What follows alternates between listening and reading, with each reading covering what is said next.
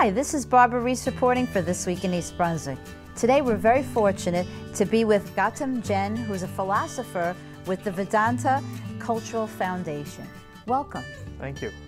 Well, I understand that you're organizing a lecture series here in our area based on ancient wisdom and its role in practical life. Could you tell us a little bit more about the Vedanta and wisdom? Yes, this ancient wisdom is called Vedanta, and Vedanta literally means the end of knowledge, the culmination of knowledge.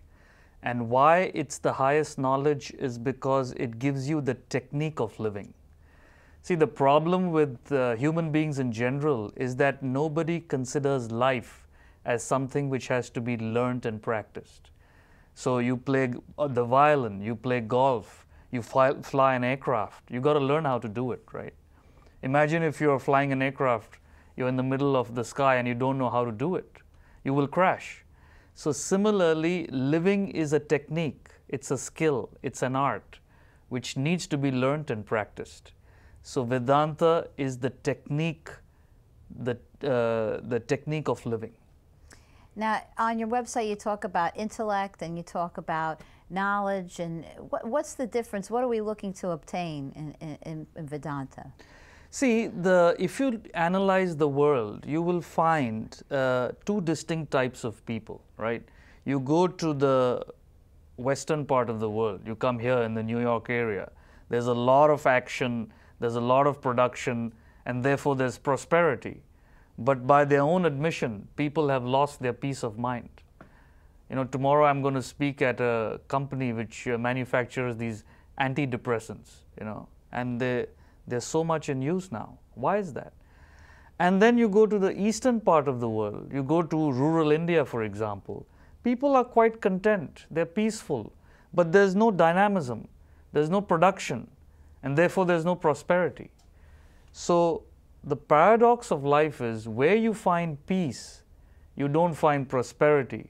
Where you find prosperity and action, you don't find peace.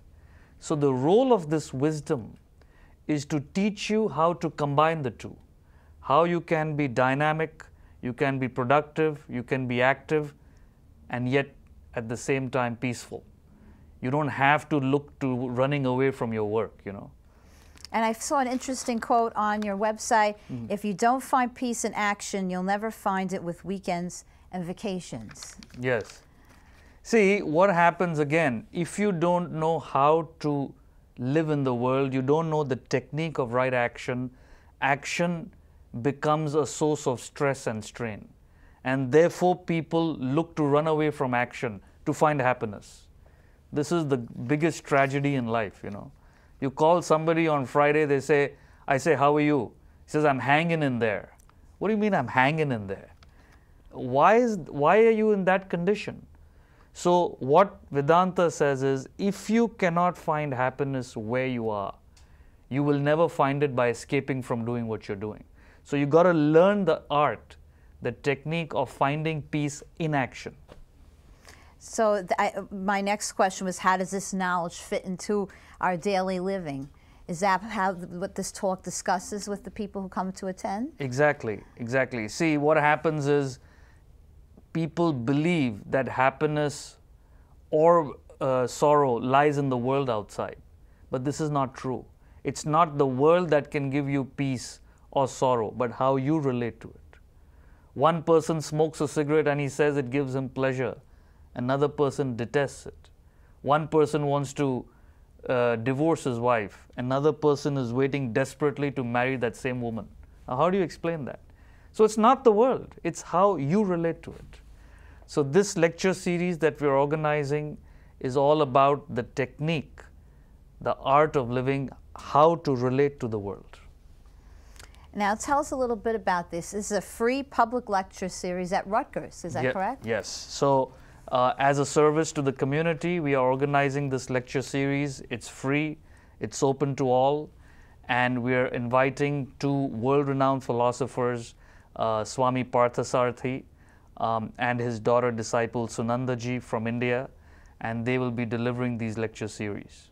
And this is coming up soon. This is September the 29th through October the 2nd. Yes. So September 29th through the 1st, Sunandaji will be speaking in the evenings. It's a lecture series. And on the 2nd is the highlight event where Swami Parthasarathi himself will be talking. That's in the morning. But they're at this beautiful location. It's called Trays Hall on George Street in Rutgers University. So everyone's welcome. That's great. And walk-ins are welcome, but they can also RSVP at your website? Yes. We recommend you RSVP at vedantausa.org because we do expect more people than the venue can fit, hopefully. So it's better if you RSVP. We've already got about half the venue full, and we're just still about 3 weeks out. So. And tell us, you also speak locally on a regular basis. Yes. So as part of our teaching to the community, I have, again, free lectures every week.